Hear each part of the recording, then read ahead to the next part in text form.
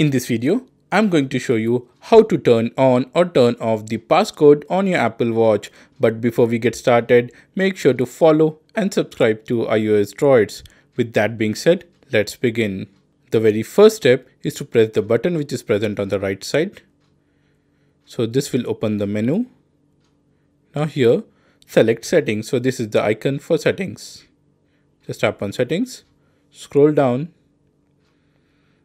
Here you will see an option of passcode. Tap on this.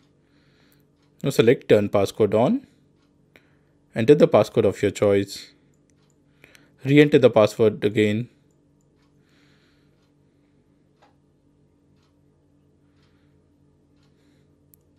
Now, let's see if it is working.